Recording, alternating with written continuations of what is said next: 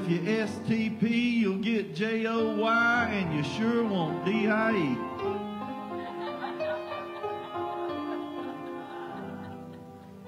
How about that? Huh?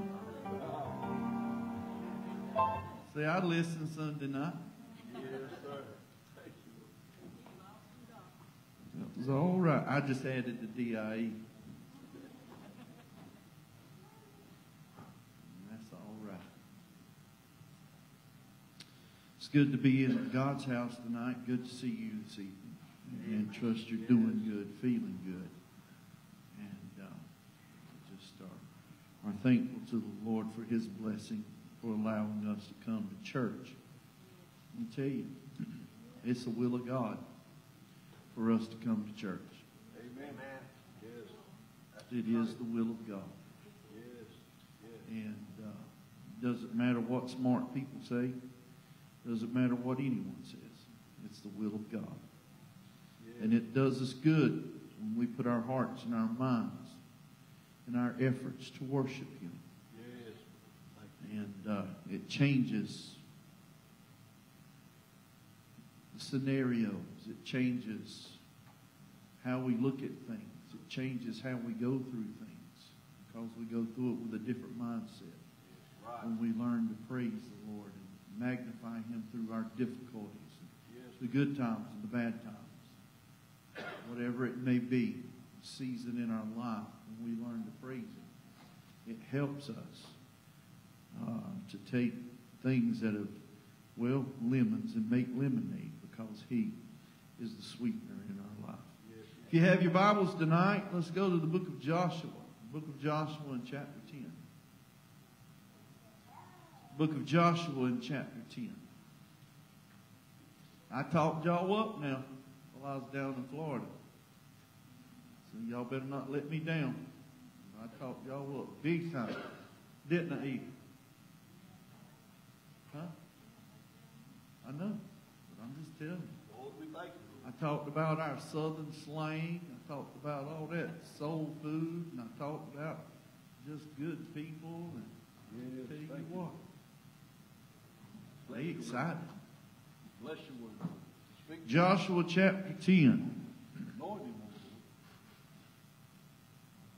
And let's go to verse 12.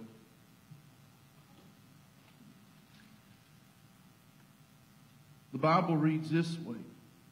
And the sun stood still, and the moon stayed, until the people had avenged themselves. Oh, I'm sorry, I started 13, I'm sorry. 12. Then spake Joshua to the Lord in the day when the Lord delivered up the Amorites before the children of Israel. And he said in the sight of Israel, Sun, stand thou still upon Gibeon, and thou, moon, in the valley of Ajalon. The sun stood still, and the moon stayed, until the people had avenged themselves upon their enemies. Is not this written in the book of Jasher? So the sun stood still in the midst of heaven, and hasted not to go down about a whole day. There was no day like that before it or after it, that the Lord hearkened unto the voice of a man, for the Lord fought for Israel.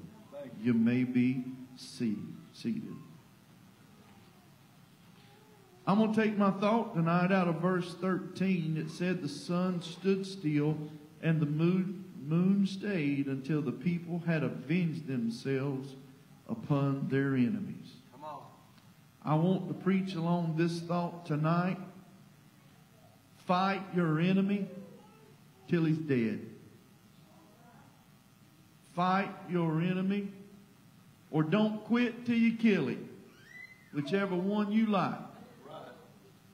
Don't quit till you kill your enemy. I can see it. I saw your eyes. The preacher's advocating murder. Come on, brother. Well, I'm going to tell you something. Some of us need to kill some enemies. Some of us need to kill some things in our life. Come on. Some of us need to kill some things that the enemy's putting away. Yeah, true. That hinder us. True. That cause us to stumble and cause us to fall. And we keep on fighting the same old things over and over and over. Come on. And when you do things over and over and over the same way, that's what they call the height of insanity. Because when you do things the same way, it's set expecting different results. How can you? Come on. And a lot of times in our Christian warfare, we go about things the same way all the time, and nothing ever changes. We're scratching our head saying, why, God? Why, God, have I got to go through this? Why, God, won't things change? Why, God, can't I just get through this? And we can hear the Lord say, well, why don't you change your battle plan? Why don't you change your tactics a little bit? If what you're doing ain't working, it would behoove us to go to the master, to go to our architect of our plan, and see what he's done different that we haven't. See where we erred away from the grand scheme of things. Come on. Never in the history of mankind has this happened but one time, that the sun stood still. The children of Israel were fighting, I believe, in the land of Canaan, fighting the Canaanites. They were trying to get rid of an enemy. They were on their way to Canaan. These folks were in the way. But you remember what God had said. Now, God fought the first battle for me, Jericho. God said, I'm going to fight this one for you. I'm going to do this one for you. But you're going to have to learn how to fight. And you're going to have to learn how to trust me. And you're going to have to learn how to do this. But I'm going to put them to flight before you if you'll just follow me. And so here they are. Joshua's leading them in battle. And Joshua has given them the instruction, the encouragement that we're not letting go. We're going to put our foot on the enemy's neck, and we're not going to let up till he's done, till he's finished. We talk about so many times about warfare in the Christian life. We put our foot on the enemy's neck long enough to make him pass out. And then we feel sympathy for it. We feel sympathy for our enemy. We feel sorry because we don't want to be that one that's mean. We don't want to be that one that's hard-hearted. Can I tell you something? Your enemy's not worried about your welfare. Your enemy's not worried about your feelings. The enemy's not worried about how you perceive him, friend. All he's after is to destroy you. All he is after to tear you down and tear you apart. And so it behooves us, as we have learned through the great God Almighty, what did God do with his enemies? They fall before him, don't they? God has cleaned out the enemies before Israel, and God has set a precedent. If you're not for me, you're against me. And if you're not going to join with me, I'm going to annihilate you. We need to annihilate the enemies of our soul. Amen? I ain't preaching nothing foreign to you tonight. I'm not preaching nothing hard to you tonight. I'm just telling you somewhere we got to have some spunk in our hearts and our lives. We got to have some spiritual spunk about us. When are we going to get tired of the enemy pushing us around? When are we going to get tired of the devil bullying us? When are we going to get tired of listening to that same old mantra that there's nothing we can do about it? I've come to tell you different tonight. There's something you can do about this. There's something that you can do to change this, to overcome this, to conquer this. And the first thing to do is quit listening to what the enemy said. I want to preach about some voices tonight. I want to preach about those foreign and strange voices that we allow ourselves to listen to. A lot of times anybody that mentions the name of Jesus, we're giving credence to what they say. I've come to tell you the Bible even teaches us that everybody that says, Lord, Lord, is not of God. Everybody that does miracles in the name of Jesus is not of God. How you say that, preacher? Because the Bible says at the great judgment bar that Jesus is going to turn people away. They're going to look at him and say, but Lord, we did miracles in your name. We did this in your name. We did that in your name. And he'll say, depart from me, you worker of iniquity, for I never knew you. I want you to understand tonight the name of Jesus is powerful. Amen. If mankind don't fear the name of Jesus, the devil sure does. The devil trembles at the name of Jesus Christ the Lord. And when the church would figure out, amen, there's power in that name, the church will be that overcomer. That church will be that victor. The church won't be scared to step on the enemy's neck, amen, until they hear that crack, until they hear that gurgle. I'm telling you, what the enemy has thrown at you and what the enemy has brought your way, amen, in form of habits, in form of things that keep you from drawing closer to God, it's time to kill them. Amen? Yes, brother. You hear it all the time. Folks in the house of God are professing Christians and the detestable habits that they have.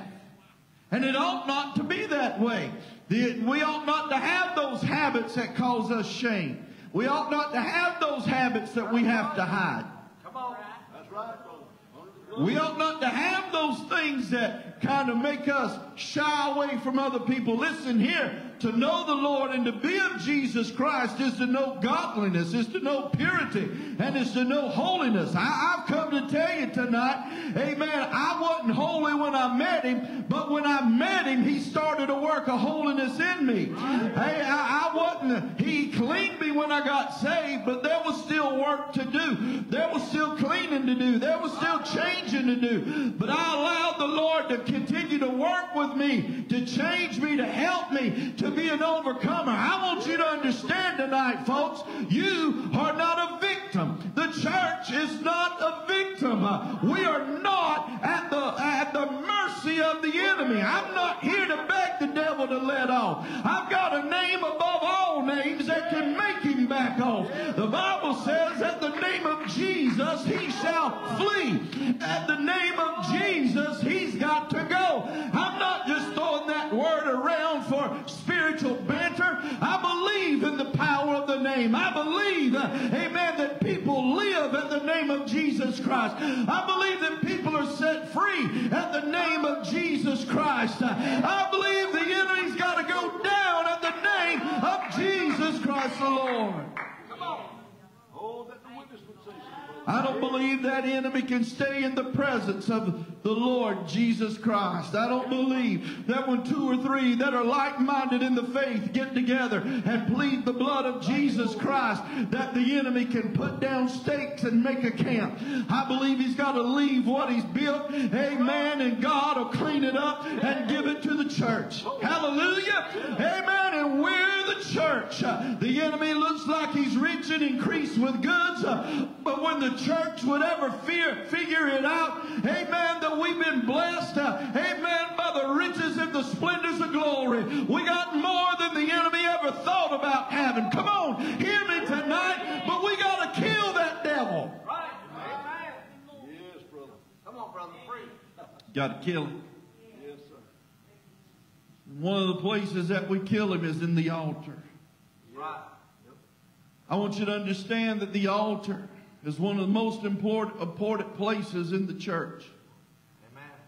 The altar is one of the most important places for the believer to find in the house of God.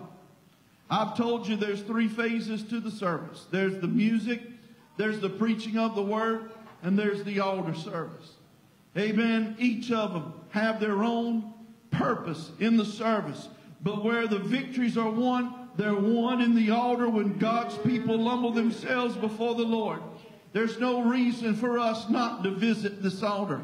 There's no reason for us not to put ourselves in this altar and humble ourselves before God. Amen. If we stay away from the altar, we're staying away from the presence of God. This altar is literally like the Ark of the Covenant. It is the representation of the power and the presence of God that we come into the Holy of Holies where He is.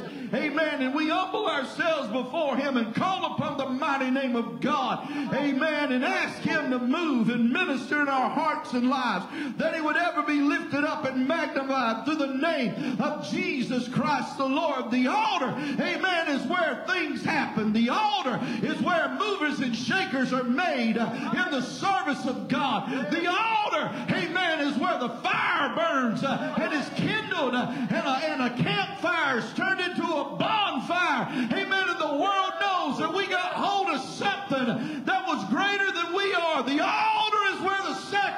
sacrifice is made. Amen. Yes, it is. Preach. Thank you. The sacrifice of praise, the sacrifice of prayer, the sacrifice of humility. The altar is where it's made. And we've got to have the power of the altar in our hearts and lives. I don't pray enough. I'll admit to you, I don't pray enough. Come on. But I don't know that we can pray enough. I would tell you in a self-evaluation that I need to pray more than what I pray. I need to pray more. But I'm going to tell you something. There's just something about it that wherever I am and I can just call on the name of Jesus, it just makes a difference in our hearts and lives. Makes a difference in my day. Makes a difference in my circumstance. When that enemy rears up his ugly head. Amen. When things come my way that I don't know how to battle. That I don't know how to fight. That I don't know how to take them on. I just look and I call upon the name of the Lord and I say, Lord, I just need you to help me here. I need you to help me through this. I need you to give me wisdom. I need you to give me power. I need you to give me overcoming grace, Lord. I just need you to be you, God. That's it, brother. You're helping us right here. Come on. We need that power of God, that light of God to shine in our hearts and lives. We need the sun to shine within us. The Bible tells us that the sun stood still in the sky for about the space of a whole day. We understand that that's a powerful thing when you begin to look at it, that the sun's standing still. Just a few things about the sun, if you will. The sun, it's not a solid state. It is plasma. How about that? Another thing we know about the sun, that the sun is so big that you could put the earth in it 1 billion times. Come on. Did y'all know that? Well, y'all sure looked at me like you knew it. You wasn't impressed a bit. Come on. That's big. Yeah, that's right. Give me some impressed looks. That's big. That's huge. The sun is, the gravity of the sun is 279 times that of the earth. You think about that. Yeah. Yeah, y'all need to be surprised. God, I know you didn't know it sitting there just looking like, yeah, tell me something I don't know, preacher. Come on, preacher. That's a lot, brother. 207, you couldn't stand up on the sun. If you could get to the sun, you couldn't stand up. You couldn't support your body weight on the sun. The sun is a balmy 28,080,000 degrees. How about that? You cook an egg quick on the sun. 28 million degrees. Wow. The sun is. The sun's equator spins faster than its poles. I don't even know what that means. The middle of the sun spins faster than the edges of the sun. Yeah, what I said. We'll find out. When you think about the sun, the earth rotates around the sun. It does. Now here, if I want to talk about the sun, that's the most important thing I want you to remember tonight. Come on. That the earth rotates around the sun. Right.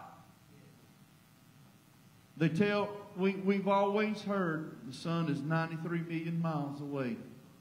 It's actually 92,980,000 miles away. You can tell I've been on Google. Show you. The Google. I'm sorry, Jesse.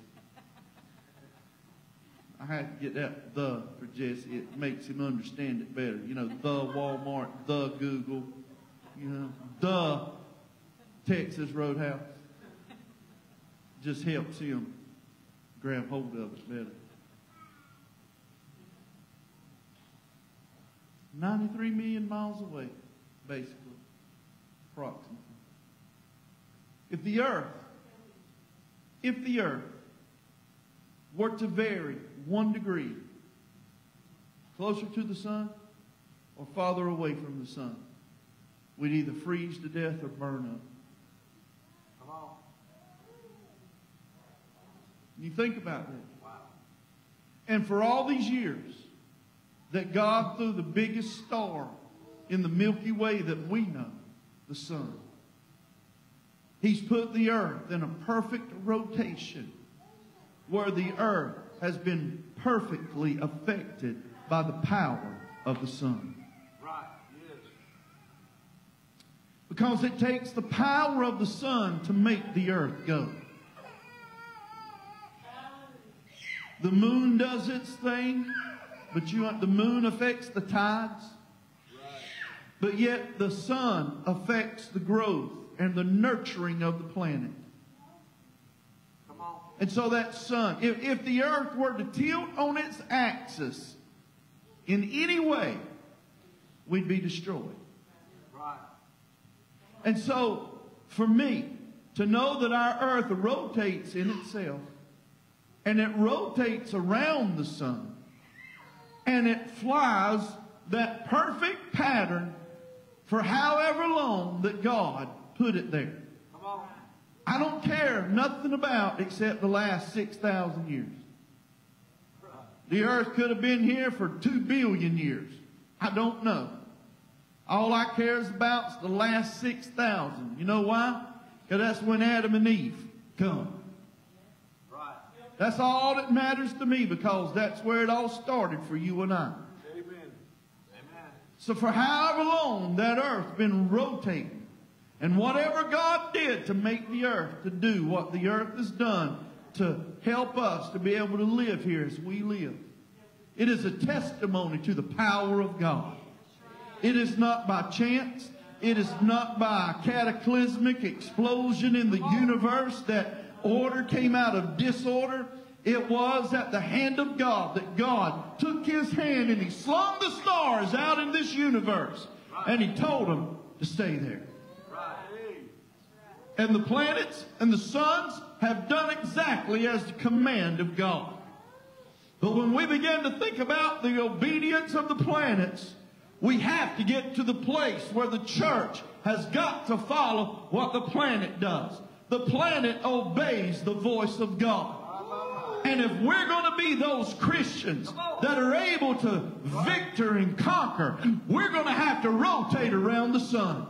I'm not talking about the S-U-N. I'm talking about Jesus Christ the Lord, the Holy Son of God. Our orbit is going to have to be an orbit around Jesus Christ the righteous, in a perfect axis, in a perfect flight plan, amen, in obedience to the Word of God. He's going to have to be the epicenter of who we are. He's going to have to be the center of who we are. He's going to have to be the center of our existence. And when we get to the place where Jesus is the center of our existence, we can have some Joshuas that can call upon the name of the Lord and say, Lord, I don't want to quit with my enemy until I'm done. I don't want to quit with this battle until it is finished. God, you've given me the battle. I want to finish the battle. Amen. Make the sun stand still, Lord.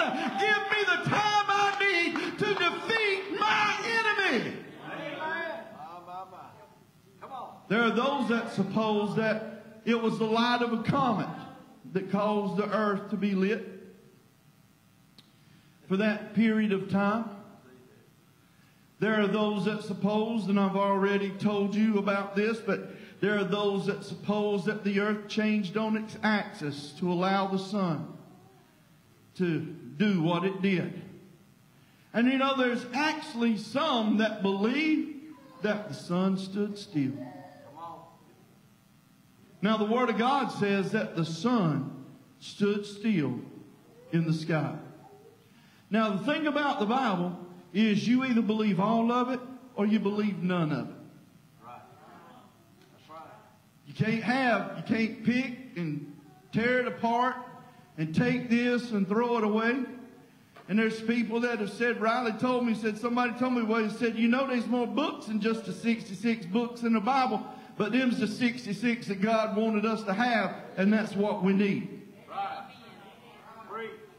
We can sit here and we can talk about semantics, and we can talk about this and all that, and we can talk about the canon, and we can talk about the ecclesiastical things and all of those other books. But God wanted us to have these 66 because He told us everything we need to know right here in these 66 books. I want you to understand that God hearkened to the voice of Joshua when Joshua asked God to let the sun stand still to finish killing the enemy that God sent him to kill. God sent you to kill the enemy. God sent Saul to kill his enemy, but Saul didn't do it, and it cost him his kingdom. I want you to understand, when God sends us to kill the enemy, we need to bring his head back. Woo, we need to be like David. We need to have our sword in one hand and the enemy's hand in the other hand, singing the praises of God Almighty. No, it's not that I'm heartless. It's not that I'm cruel or mean. Amen. But God told me to live. And the only way I can live is if my enemy is defeated. The only way I can live a productive life in Jesus Christ is if I defeat the enemies of my soul.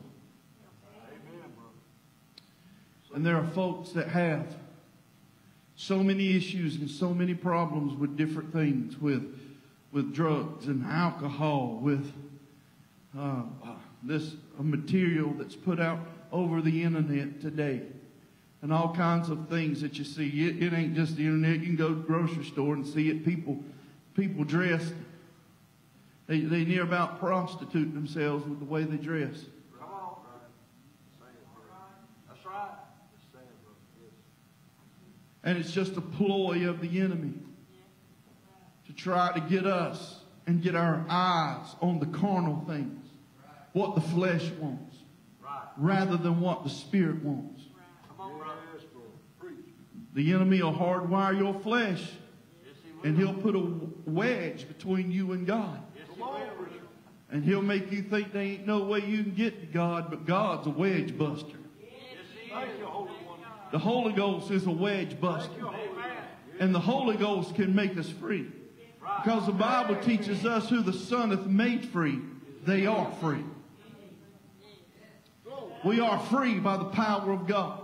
I'm not beholden to the enemy.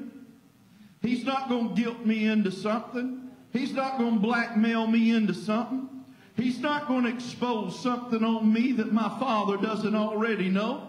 There's no reason for me to fear the enemy. There's no reason for me to fear what he's going to say, what he's going to do. First of all, God's a searcher of the thoughts and the intents of the heart. He already knows what's there. Whether you tell him or whether you don't, he already knows what's in there. Whether we speak it, whether we acknowledge it or not, he already knows. So therefore, the enemy can't blackmail me with it. Ain't God good? Ain't God good that the enemy can't blackmail you? And second of all, I'm covered by the blood of Jesus Christ the Lord. The enemy can't put his filthy paws on me. Y'all ought to shout it about that, but you just sit there and looked at me. Amen. I'm telling you tonight, hallelujah, the blood of Jesus makes all the difference in my heart and life. He can tempt me, he can entice me, but it don't mean I got to give in to it.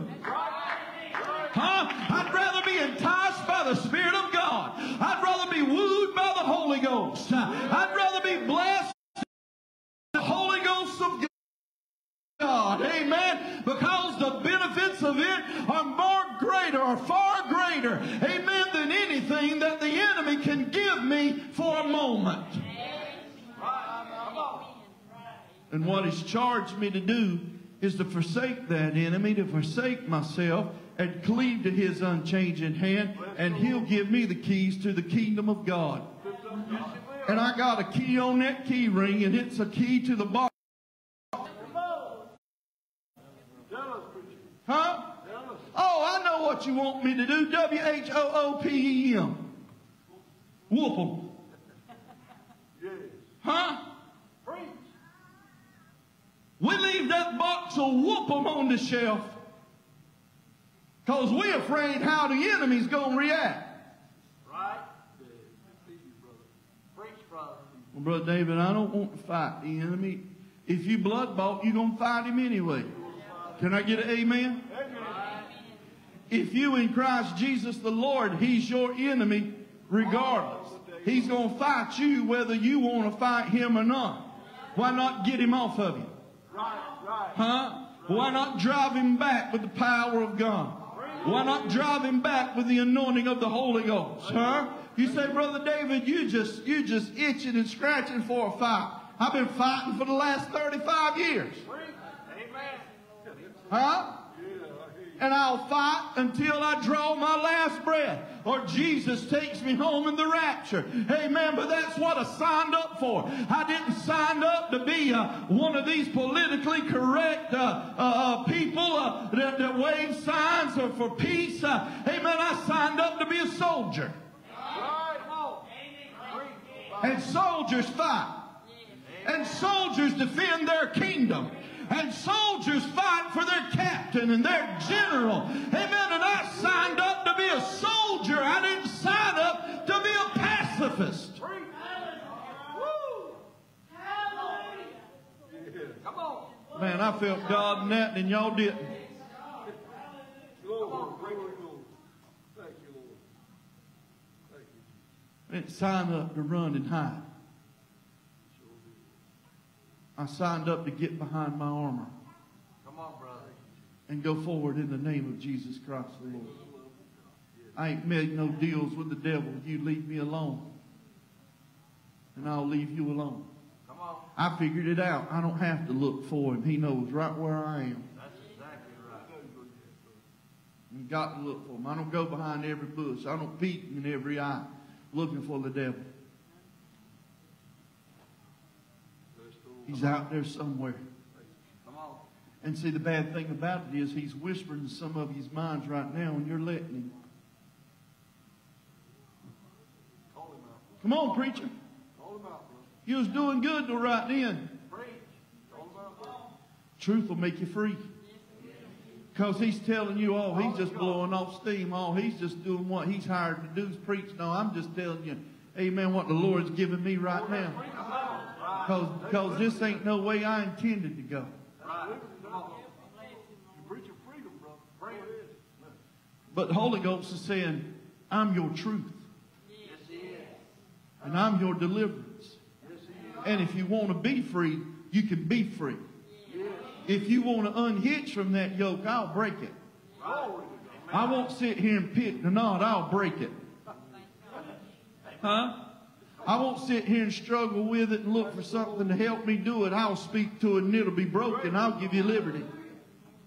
Come on, preach. If you'll just let me. Amen. But you got to want to be free to get free. Come on here. Right. You got to want to get better to get better. I know when I get sick, I sure don't want to stay sick. There's something in me wants to get better. Huh? When I get downhearted, I sure don't want to stay downhearted. There's something in me just gets tired of being downtrodden. I get tired of it. Come on. So I just start trying to find a way to feel better. Huh? That's right. Yeah, the sun don't shine in my day every day. You know, I have rain clouds. I have thunderstorms. But I know on the other side of that cloud, sun shining. Thank you, Lord. Right. And I know that cloud's temporary, but the sun's eternal. Thank you, Jesus. Thank the Lord, brother. The light of the sun is eternal Yes, right. in my life. Yes, And the enemy tries to cloud, the enemy tries to bring doubt. But God's been too good for me to begin to doubt what the Lord has done in my heart and in my life. And He's done it for you too. Yes, He has. And it's time for us to perk up. Huh? You remember? Boy, it's hard to preach and not date yourself. Because now I preach to congregations now that they don't know what you're talking about a lot of times. You have to explain it. Come on. But they used to make coffee. It didn't always come in these pods. It used to be. Now I remember when they made coffee this way, when they boil water in a pot and take the spoon and put it in the cup and pour the hot water in the cup and stir it up and make coffee that way. And then they made a percolator. Yeah. And then they put that coffee in there in that percolator and plug it up. And when that water got hot and it mixed that coffee up in there, it'd start blooping up in that little glass thing there, and they knew the coffee was ready to pour. Right. And then Mr. Coffee come along. And I'm going to get to them in just a second. Mr. Coffee come along and did away with the percolator. Right. And then the Keurig come along and has near about done away with the coffee pot, Mr. Coffee. Right. Because now we can get our personal cup of coffee. We don't have to make 3 or 4 cups. We can get our personal cup of coffee with our little pod. You can get it dark roast, medium roast, light roast, with toast. You can get it any way you want it. You can put Cool Whip in it. You can put caramel in it. You can put strawberries in it if you want to. Come on. You can get your coffee any way you want it now. Tell that preacher. Because things has changed. That's right. But I want to tell you what hadn't changed. Tell us, preacher. I want to tell you the way that God moves on man hadn't changed. Right. Amen. Thank you. Thank you for your That the Holy Ghost hadn't had to adapt to the times. That the Holy Ghost hadn't adapted to convenience. That the Holy Ghost still requires you and I to put the effort for it. To seek the face of God. To seek His will. To seek His passion for our lives. To seek His direction for our lives. And when we seek Him, the Bible says we shall be filled. Oh, He'll put the perk in your later. Amen. Huh? Thank you, Lord. Amen. Thank you, Jesus. I want you to understand tonight. We're not in a game. Right. And Joshua was not leading the children of Israel in a game. Joshua was leading the children of Israel on a conquest. Because God said, inhabit the land and drive the enemy out of your land. Overcome that enemy. Defeat that enemy. Help us right And in defeating that enemy, what it did is it sent a strong message throughout all the other regions that God was with Israel. Right. Sent a strong message to the other people that they was going to think about it before they jumped on God's people. Because as long as they were trusting God, they knew there was no way they could win. Boy, does that connect the dot for you? Yes, sir. That when you trust God and you go with God, the enemy knows he can't win. Right. Amen. It's when we begin to doubt Him. It's when we begin to pull away from Him. It's when we begin to chart our own course and say, well, God, I believe I can do it better this way. No, you can't do it better your way. Your way's a mess. Your way's a dead end. Your way's a travesty. You do it God's way and you'll have a victory. Yes. Amen. Hallelujah. Was I pretty clear on that? Amen. Yes. If we'll quit telling God what to do and just listen to what God wants us to do, it'll clean our life up. Right. It'll clean our walk up. That's the truth, brother. That's good preaching. Thank you, Lord. Thank you for the word. But if we're going to do the will of God, the enemy's got to die. That's true. Right. That's true. It's got to die. There's no living in peace. There's no living in the same space. This space has got to be cleared for the presence of God. Holy Lamb of God. Yes. And when you allow the Lord to help you kill your enemies, you'll find your mind will clear. You'll find your reasoning will clear. You'll find your joy will be made full. I'm not saying that we won't have our battles. It's a battle to get there. It's a fight to get there. You got to understand what I'm telling you tonight. Right. That it's just not going to come like Disney said, wishing upon a star. You know, Tinkerbell ain't going to come and wave her wand and give you a little pixie dust and make it better for you. That's right. These battles are won in the trenches of prayer. These battles are won in the trenches of faith. And these battles are won in the trenches of trust. And when we allow those things to transpire in our life, we'll live a victorious life. Well, y'all ain't shouted. I'm going to quit. Boy, I tried.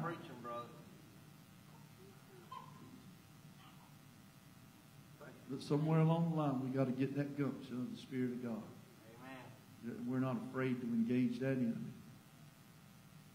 And we're just like David. You see that giant. You recognize that giant. But you're not intimidated by that giant because you see who's standing behind that giant.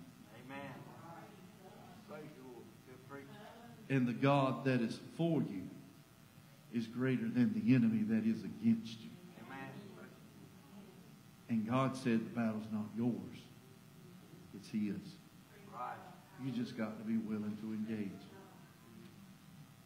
Amen. And He'll bring you through. Let's stand. Let's stand together. I'm sorry. Let's stand up. Y'all didn't understand English. I thought I'd give it to you in Spanish. El Raza. Thank you, Jesus.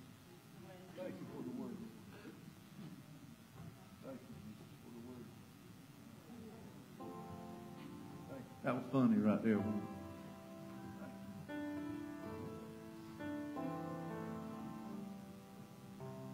God loves you tonight.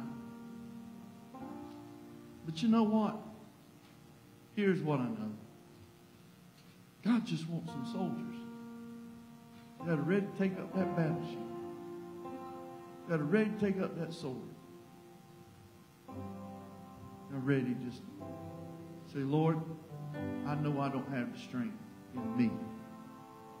But Lord, you said greater is He that is in me than he that is in the world. And so I'm standing on your word tonight. Lord, I'm stepping out on this battlefield. And I'm going in the light of your love. I'm going in the light of your word. And I'm going in the power of your word. And Lord, we're going to engage this enemy until we defeat him. Until he is dead. That I don't have to fight him no more. That's the thing about it. When you kill the enemy, you don't have to fight that enemy anymore. I'm going to open up the altar tonight. Let's come. Let's have a season of prayer. Let's ask the Lord to give us that warrior's mentality. To fight the good fight of faith in Jesus Christ.